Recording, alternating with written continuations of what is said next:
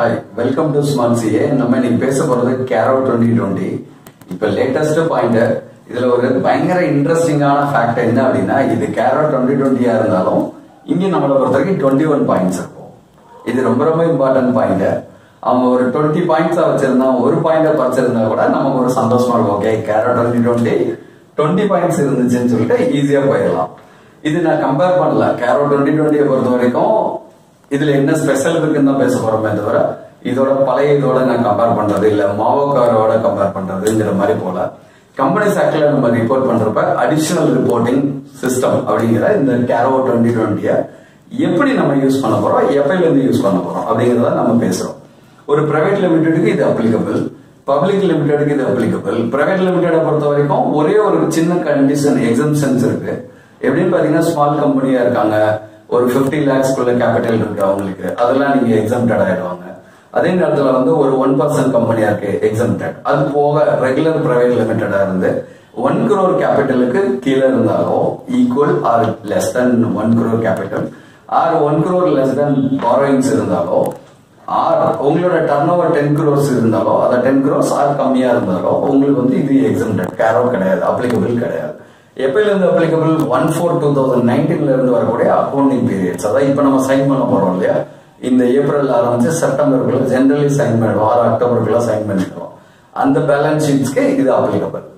இதுல என்ன மேஜரா என்ன எக்ஸ்பெக்ட் பண்றாங்க அப்படின்னு பாத்தீங்கன்னா இதோட தீம் அப்படிங்கிறது கம்ப்ளைண்ட்ஸ். கம்ப்ளைண்ட்ஸை பொறுத்த வரைக்கும் ஒரு கம்பெனி திவால் ஆகாம இருக்கணும், பேங்கரப்சி ஆகாம இருக்கணும், அப்படின்னா ஒரு இன்சால்வன்சி போகாம இருக்கணும், ஷேர் ஹோல்டரை காப்பாற்றணும் அப்படிங்கிற ஒரு நோக்கம் மட்டும் இல்லாம இதை பொறுத்த வரைக்கும் பேங்கரை காப்பாத்துறதுக்கும் ஸ்டெப் எடுக்கிறாங்க. ஏன்னா இது வந்து ஃபுல் எக்கனாமியை பொறுத்த வரைக்கும் என்னெல்லாம் இவங்க தப்பு பண்றாங்க அப்படிங்கிற ஒரு வியூ, குளோபல் வியூங்கிற மாதிரி வந்து மேக்ரோ வியூ மாதிரி இது போயிட்டு இருக்கு இவங்களை பொறுத்த வரைக்கும். இந்த CAROல என்னெல்லாம் எக்ஸ்பெக்ட் பண்றாங்க, ஒரு நம்மள வந்து ஒரு சார்ட்டர்ட் அக்கௌண்டன்டா மட்டும் திங்க் பண்ணல, ஒரு அஸ்ட்ராலஜரா திங்க் பண்ணக்கூடிய ஒரு செக்ஷனா ஒரு பர்டிகுலர் கிளாஸ் ஆட் பண்ணிருக்காங்க. நான் என்ன பொறுத்த வரைக்கும் அந்த கிளாஸ் வந்து 19 அப்படிங்கிற கிளாஸ வந்து நான் அஸ்ட்ராலஜி கிளாஸ், அஸ்ட்ராலஜர் கிளாஸ் அப்படின்னு நான் ட்ரீட் பண்றேன். இது எப்படி அப்படின்னா இது ஆடிட்டரோட நாலேஜை பேஸ் பண்ணி ஒரு ரேஷியோஸை பேஸ் பண்ணி இந்த கம்பெனி நெக்ஸ்ட் 1 year பே பண்ணுவாங்களா இல்லையா. இப்ப இருக்கிற சிச்சுவேஷன் நம்மளால 3 months மேல ஒரு கம்பெனி இருக்குமா இருக்காதா அப்படிங்கறதே தெரியாது. பட் இவங்களை பொறுத்தவரைக்கும் என்ன எதிர்பார்க்கறாங்கன்னா financial ratios, ageing, expected dates of realisation of financial assets, இவங்களுக்கு பணம் வருமாறதா, other information, auditor knowledge about board of directors, மேனேஜ்மெண்டோட பிளான்ஸை வச்சு நம்ம கண்டுபிடிச்சு no material uncertainty for next 1 yearல பே பண்ணுவாங்க, எல்லா டியூஸையும் இவங்க செட்டில் பண்ணுவாங்க, கம்பெனி இருக்கும் அப்படிங்கிறது.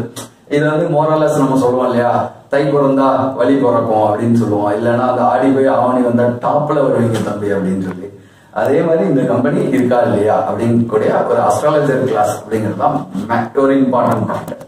அண்ட் ரெண்டாவது டிஸ்கிரிபன்சி, ரெண்டாவது இம்பார்ட்டன்ட் பாயிண்ட் அப்படின்னு பாத்தீங்கன்னா இன்வென்ட்ரியில 5 crore மேல ஒர்க்கிங் கேபிட்டல் லோன் வாங்கியிருக்காங்க பேஸ்ட் ஆன் செக்யூரிட்டி. இந்த அசெட் கரண்ட் அசெட்ஸை பேஸ் பண்ணி லோன் எடுத்திருக்காங்க அப்படின்னா பேங்க்ல நிறைய கம்பெனிஸ் என்ன பண்ணுவாங்கன்னா கொடுக்கும்போது அதிகமா காட்டுவாங்க. நம்ம இதுல வந்து ஆக்சுவல் ஸ்டாக் 5 கோடி இருக்கு அப்படின்னா இவங்க என்ன பண்ணுவாங்க 7 கோடி 8 கோடின்னு காட்டுவாங்க. பேங்கை ஏமாத்த ட்ரை பண்ணுவாங்க, ஏன்னா அப்பதான் ஒர்க்கிங் கேபிட்டல் லோன் அவங்களுக்கு கிடைக்கும்னு சொல்லிட்டு அதை ஸ்டாப் பண்ற ஒரு ப்ரொவிஷன் இருக்கு. ஸோ நம்ம வந்து அதை கன்ஃபார்ம் பண்ணணும், இவங்க கொடுத்தது என்ன, ஆக்சுவலா என்ன இருக்கு, இது ரெண்டுக்கும் என்ன டிஃபரன்ஸ் இருக்கா இல்லையா, மேட்ச் ஆகுதா இல்லையாங்கிறத நம்ம சொல்லணும். இந்த டைம் இன்வென்ட்ரியை பொறுத்த வரைக்கும் என்ன எக்ஸ்ட்ரா ஒரு பாயிண்ட் கொண்டு வந்திருக்காங்க. முன்னாடி மெட்டீரியல் அமௌண்ட்னு சொன்னாங்க, இப்ப 10% ஆர் மோர் வேல்யூல டிஃபரன்ஸ் வந்துச்சுன்னா ஈச் கேட்டகரியில நீங்க கண்டிப்பா வந்து இங்க டிஸ்க்ளோஸ் பண்ணணும். அடுத்து வந்து இம்பார்ட்டன்ட், அடுத்தது பாத்தீங்கன்னா அன்டிஸ்க்ளோஸ்ட் இன்கம் சொல்லுவோம். அன்டிஸ்க்ளோஸ்ட் இன்கம் நான் இன்கம் டாக்ஸ் ஆக்ட்ல ஒரு ஸ்கீம்ல நான் டிக்ளேர் பண்றேன், இல்ல எனக்கு ஒரு ரைடு வராங்க, அந்த ரைடு சர்வேல நான் வந்து ஒரு அமௌண்ட்டை டிக்ளேர் பண்றேன், இது வந்து நான் காட்டாத இன்கம்னு சொல்லிட்டேன். அது வந்து உங்க பினான்சியல் ஸ்டேட்மெண்ட்ஸ்ல சொல்லணும். சொல்றது மட்டும் இல்லாம அதோட இம்பாக்ட் உள்ள புக்ல நீங்க எழுதிட்டீங்களா, ப்ரீ பீரியட் அப்படிங்கிற மாதிரி ப்ரேயர் பீரியட் ஐட்டம் அப்படின்னு சொல்லி டிஸ்க்ளோஸ் பண்ணிட்டீங்களா அப்படிங்கறதையும் நம்ம சொல்லணும். அதுக்கடுத்து டிஃபால்ட் இன் ரீபேமெண்ட், லோன்ஸ் வாங்குறாங்க, இன்ட்ரெஸ்ட் அது கட்டணும், இஎம்ஐ ஷெட்யூல் கட்டணும். அது கட்டாம இருக்கிறதுக்கு முன்னாடி என்ன இருந்தது அப்படின்னு பாத்தீங்கன்னா அது எனி லெண்டர்னு இல்லை, பினான்சியல் இன்ஸ்டிடியூஷன்ஸ் பேங்க்ஸ் அப்படின்னு இருந்தது. இப்ப எனி லெண்டர் அப்படின்னு சொல்லிட்டு ஒரு கான்செப்ட் கொண்டு வந்தாங்க. இதோட பிரச்சனை என்னன்னா இப்ப நான் யாராவது பக்கத்துல ஒரு கம்பெனில கடன் வாங்கியிருந்தாலும் என் சிஸ்டர் கன்சல்ல வாங்கியிருந்தாலும் இங்க நீங்க டிக்ளேர் பண்ணணும். அது போக இவங்க வில்ஃபுல் டிஃபால்டரா நம்ம கிளைண்ட் இருக்காங்களா இல்லையா, டிக்ளேர் பண்ணியிருக்காங்களா இல்லையா. அடுத்து வந்து லோன் டேக்கன் அப்படிங்கிறத ஜென்ரலா நம்ம என்ன பண்ணுவோம் அப்படின்னா, லோன் எடுப்பாங்க, லோன் கொடுப்பாங்க, கொடுக்கும்போது என்ன ஆகும் இல்லை எடுக்கும்போது என்ன ஆகும் அப்படின்னா சப்சிடரிக்காக வாங்கி லோன் கொடுக்குற கம்பெனிஸ் இருப்பாங்க. அப்படி இருந்தாலும் நம்ம ஸ்பெசிஃபிக்கா டிக்ளேர் பண்ணணும். சில சிச்சுவேஷன் சப்சிடரியோட அசட்டை நம்ம வந்து அடமானம் வச்சிருப்பாங்க, ஸோ அதையும் டிஸ்க்ளோஸ் பண்ணணும். இது எதுக்கு அப்படின்னா இதெல்லாம் வந்து இன்டைரக்டா உள்ள கம்பெனிக்கு ஸ்ட்ரைட்டா தெரியாது, கம்பெனிக்குள்ளே பணம் வராது, பேலன்ஸ் ஷீட்ல இருக்காது. பட் சப்சிடரியோட எடுத்து கடனுக்கு யூஸ் பண்ணிருப்பான், அந்த கம்பெனி திவால. ஸோ இந்த மாதிரி சிச்சுவேஷன்ஸ் ஒரு கம்பெனி போகும்போது அந்த கம்பெனிக்கு மட்டும் தான் பாதிப்பு வரணும். அப்படின்னா என்னெல்லாம் பண்றது? இப்ப ரீசெண்டா நம்மளை பொறுத்தவரைக்கும் நம்ம இம்பார்ட்டன்ட் டாபிக் ஆடிட்டர் ரெசிக்னேஷன்.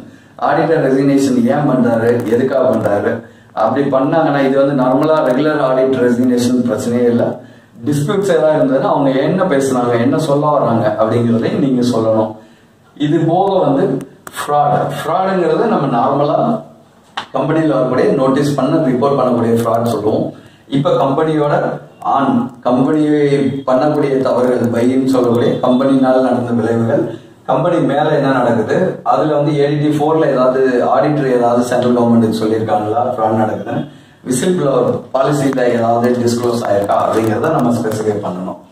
அதுக்கடுத்து பாத்தீங்கன்னா உங்களை பொறுத்த வரைக்கும் நம்ம இன்வெஸ்ட்மெண்ட்ஸ் ஃப்ரெஷ் லோனா எடுக்கிறாங்க, ஒரு லோன் வாங்குறாங்க, 6,000 லோன் கொடுக்குறாங்க, அவங்களால கொடுக்க முடியல, திரும்ப கம்பெனி இன்னொரு ஃப்ரெஷ் லோனை கொடுத்துட்டு டப்னா அதை வாங்கி செட்டில் பண்ண மாதிரி காட்டுவாங்க.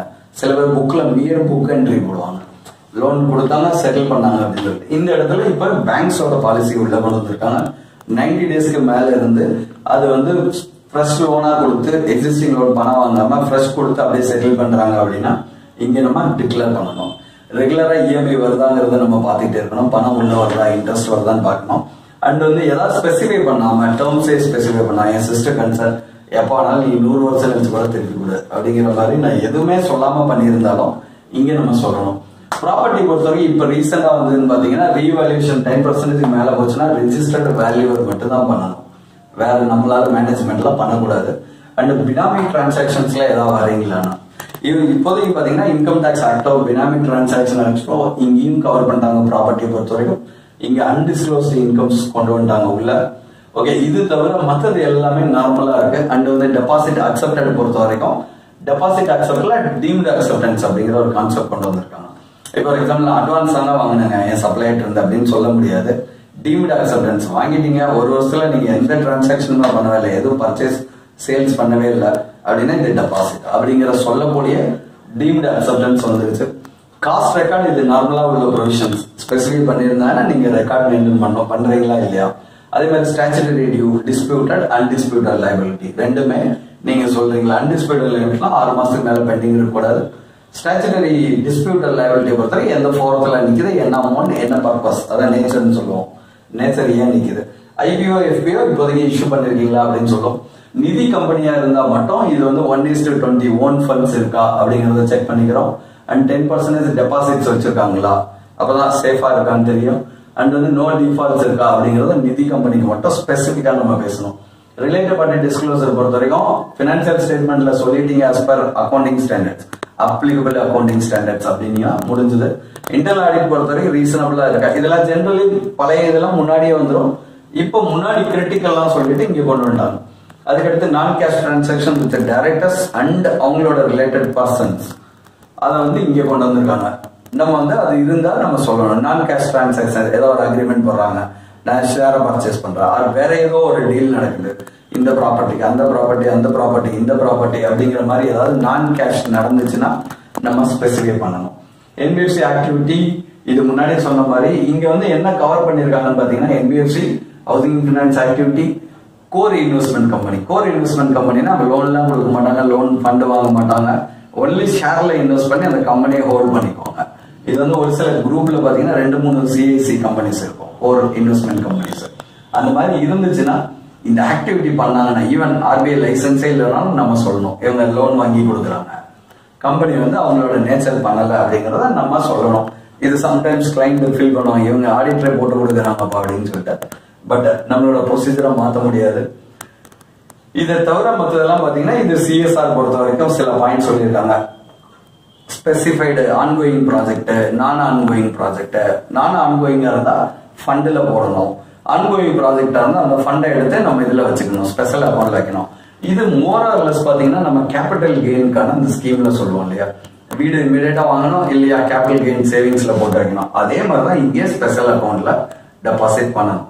ஸோ அடுத்து வந்து சிஎஃப்எஸ் பொறுத்த வரைக்கும் நம்ம கன்சாலிடேட்டட் ஃபினான்சியல் ஸ்டேட்மெண்ட் சில சமயம் வேற ஆடிட்டர்ஸ் இருப்பாங்க, அவங்க கேரோல ஏதாவது பாயிண்ட் சொல்லியிருப்பாங்க இதெல்லாம் தப்பு அப்படின்னு சொல்லிட்டு.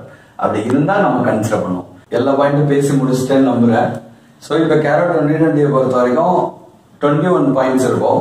இதை மட்டும் அவங்க ஒரு 20 பாயிண்ட்ஸா வச்சிருந்தாங்கன்னா இன்னும் பெட்டரா இருந்திருக்கும். நம்ம ஈஸியா சொல்லலாம்ல, CARO 2020ல 20 பாயிண்ட்ஸ் இருந்துச்சுன்னு சொல்லிட்டு. அதுக்கு பதிலாக இங்க வந்து 21 பாயிண்ட்ஸ் இருக்கும். 21 பாயிண்ட்ஸ்ல நம்ம அஸ்ட்ராலஜி கிளாஸ் ரொம்ப ரொம்ப இம்பார்ட்டன்ட். அதுக்கப்புறம் நான் கேஷ் டிரான்சாக்ஷன்ஸ் இருக்கு. அண்ட் மற்ற பாயிண்ட்ஸ் இன்வென்டரியை பொறுத்த வரைக்கும் பேங்க்ல நம்ம கிளைண்ட் எப்படி ஃபைல் பண்றாங்க, அவங்க எப்படி போட்டு கொடுக்கறது அப்படிங்கிற ஒரு கிளாஸ் இருந்தாலும் 10% மெட்டீரியாலிட்டி பினாமி சொல்றோம். லோனை பொறுத்த வரைக்கும் பேங்க்ஸோட சேம் நாம்ஸ் என்பிஏ 90 டேஸ்க்கு மேல இருந்ததுன்னா ஃப்ரெஷ் லோனா கொடுத்தா ஸ்பெசிஃபை பண்ணணும். லோனுக்கு பதிலாக நீங்க பணத்தை வாங்கிட்டு லோன் கொடுத்தீங்கன்னா ஓகே, மேல் புக் என்ட்ரி போட்டீங்கன்னா நீங்க சொல்லணும். ஸ்பெசிபிக் கிளாஸ் இல்லைன்னாவே சொல்லணும், டேர்ம்ஸ் பத்தி இல்லைன்னு சொல்லணும்.